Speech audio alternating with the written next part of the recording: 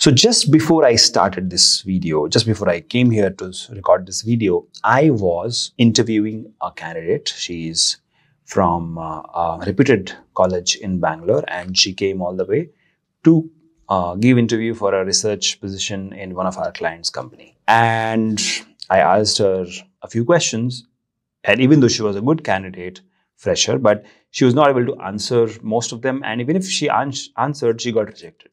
So I'm here today, right now, to tell you what exactly we are looking for when we are interviewing you. So like I interview for, I think, more than 500 biotech companies now, and all of them, they have different set of instructions for me, but definitely I can give you a glimpse of what exactly is going on in our mind when I'm asking you questions. So one of my favorite questions is, why biotech? Why did you do a biotech degree?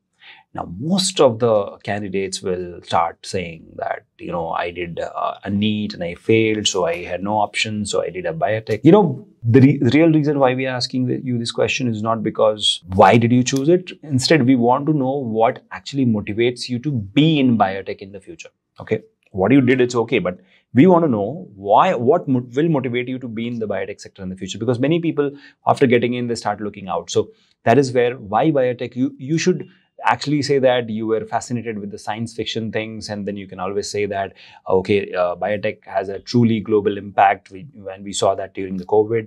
And then you can also say that it is very challenging field and it requires a lot of collaboration, and I love collaboration, stuff like that. So you have to show the positive aspects instead of just saying that, hey, I failed my NEET exam, so I had no option, so I went ahead and took biotech. Don't do that. Okay, that's bad. The next one we always ask you in the interviews is, tell me about yourself or tell me about your profile. And what candidates do is they will rehearse this question and they'll come to us and say, so my name is this, and I have done this, right? And basically what you're doing is you are reciting your resume, that what's your degree, what's your internship, what's your project, what's your experience or no experience, or what's your hands-on, where did you do your college, all that stuff. And then you will talk about your parents. Hey, we don't want that, right? Tell me about yourself should be, okay, you can get personal, but not too personal, okay? You have to highlight your strength, you have to highlight your experience, but don't talk about personal life, okay? Like where do you stay and all. And then, of course, this question is all about making connection. Generally, this is the first question we ask in the interview. So it is all about making a connection, right? So you can always talk about, okay, something which is related to the mission and vision of the company, and you can, somewhere relate this.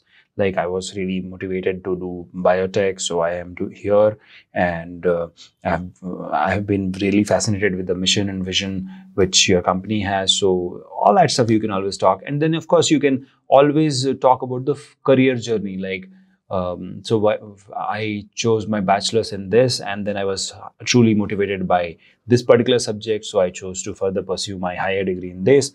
So this is where and then you can say that why exactly you did your internship, why exactly so these are the things you can. So you have to talk about yourself, not your degree per se. Okay, when we ask students, okay, explain about your research experience, they'll smile and say, I don't have any. Will you have? Okay, so you must have done some project during your bachelor, some kind of internship during your master, some kind of hands-on, some kind of paper publication, something you must have done. Talk about that, right? So you can talk about the accomplishments, you can talk about the skill set which you achieved during those projects, and you can also demonstrate your creativity, like how did you solve a problem, so what challenges you faced, and that's what you have to talk about.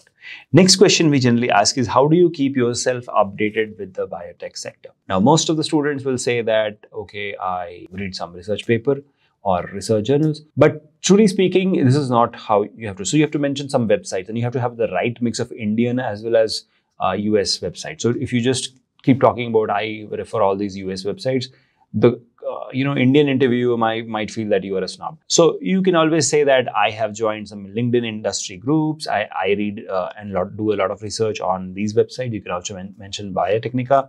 And you can also say that I am active on various social media and have joined relevant groups where I get all these updates, right? So this is very important. Next one, which we always ask is, tell me one challenging project which you have done, and what were the challenges you faced and how did you solve it? right? So most of the students fumble here. They will be like, most of the job seekers, they'll be like, yeah, so I did this project on CRISPR, so project guide told me this, and so I had to do this, and I faced this problem, I solved it. But see, we really want to see through your brain. We want to understand, did you really do it? Okay. And if you did, then what were the real challenges faced? So you have to be very honest what challenges you faced, whether it was communication, whether it was collaboration, whether it was, lack of chemicals, whatever was the challenge, real challenge, just talk about it and say, how did you solve it? But yeah, you have to remember this, don't badmouth the place where you worked. That's not something we want to know. We want to know what real challenges you faced and how did you solve it, okay? The next questions which we ask is, how do you handle failure and setbacks, right?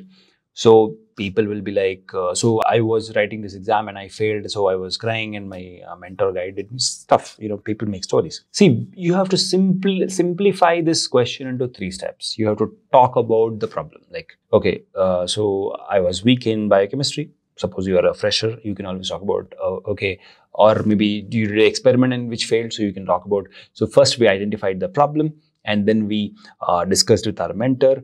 We understood the mistakes, and if it was a mistake by me, I owned up the mistake, I took the responsibility, and then we worked overnight or whatever, and you basically have to show resilience here. You have to show that you are a responsible person and you take ownership of the mistakes and you solve it, right?